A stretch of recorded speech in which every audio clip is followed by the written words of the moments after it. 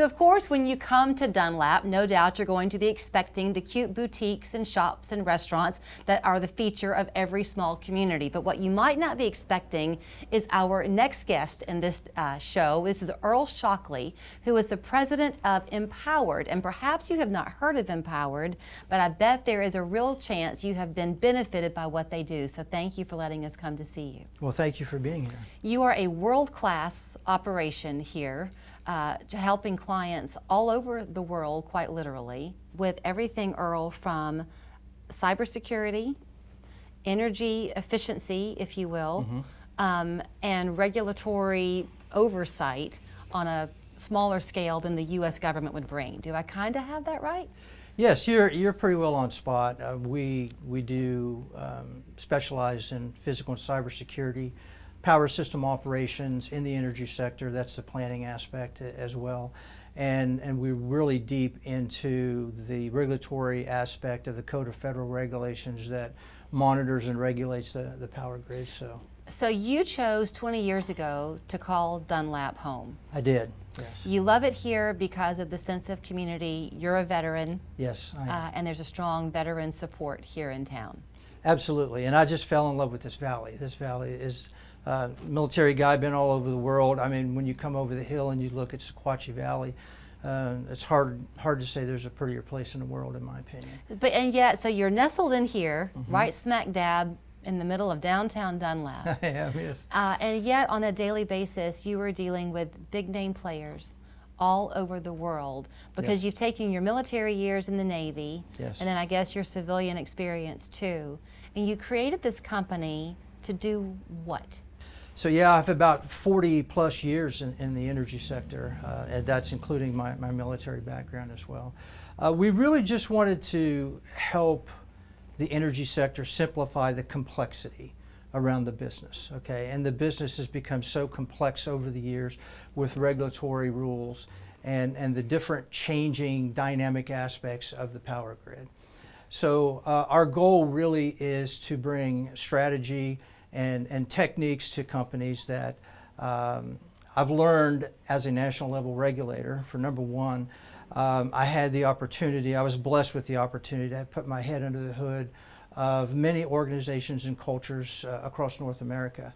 I saw why they failed, and I fully understood why they were successful.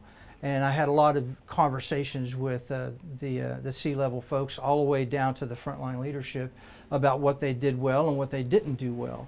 So that's just something that I brought into my practice, because we're really challenged with particularly resources. Smaller companies like municipals and cooperatives are really challenged with getting the right talent in. I just read a study recently where boomers like myself that would retire, for every 5 of us that retire, there's only 2 in the pipeline. So we're really struggling with resources. So I'm able to come in and supplement the resource. I'm able to come in and supplement the strategy that they need and help them be successful. You say this as if it just rolls off of your tongue, because it's what you do every day. I'm trying to really ingest it all. Sure. You said something to me earlier, and did I hear you correctly, that some years back, I don't remember when, you were able to be part of this national effort to make some changes, right, in the industry? That's correct.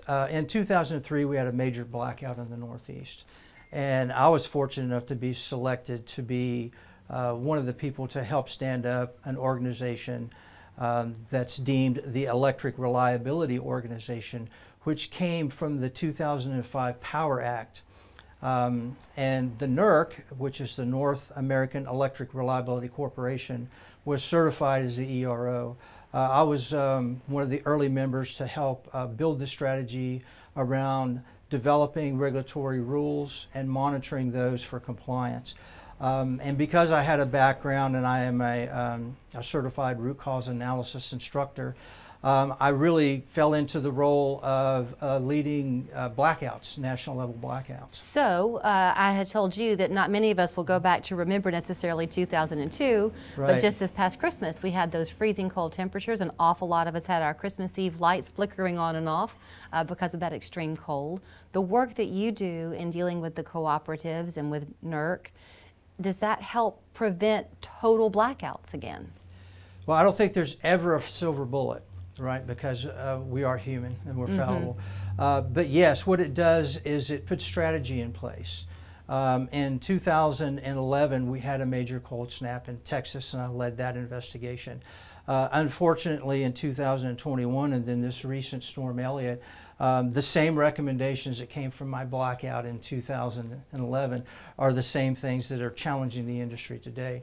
And it really is, so there's a precedent set there, and one of the things we can do better as an energy sector is learn from our lessons and implement the lessons learned that come from these, right? We haven't done that very well, but now we're starting to pay more attention, because we're seeing that not only is the freezing happening in Texas, it's happening elsewhere as well.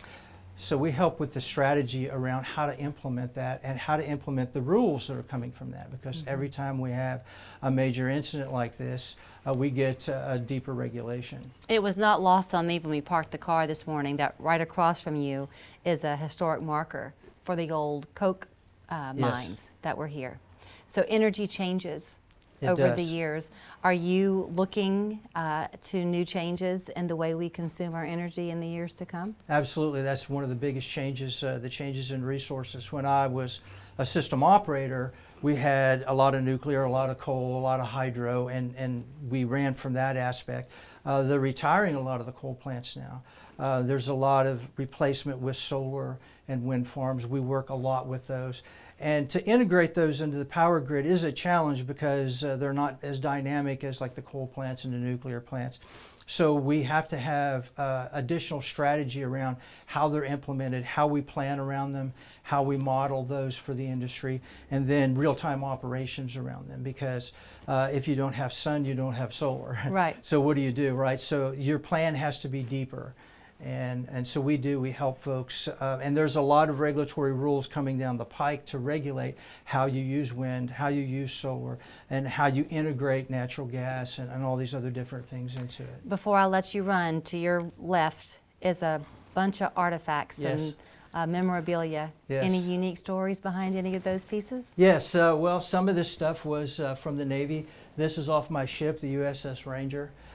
These are different things that I've collected over time, and you can see that since I've been in the industry 40+ years, that our electronics have changed quite a bit. Right? Quite a bit. So when I first started, those were the kind of tools that we used, and they've changed quite a bit. They're a little bit smaller now. They're a little bit smaller.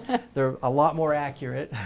Well, Earl, thank you for letting us step into your world. Absolutely, I appreciate it. Thank you. You would have never known they were here in Dunlap, Tennessee, but this is home for him, and he is very glad to be here. It's called Inpowerd. Their contact information, their website is there on your screen should you want to look up more information about what they do, keeping us all safe. Thank you so much. Thank you.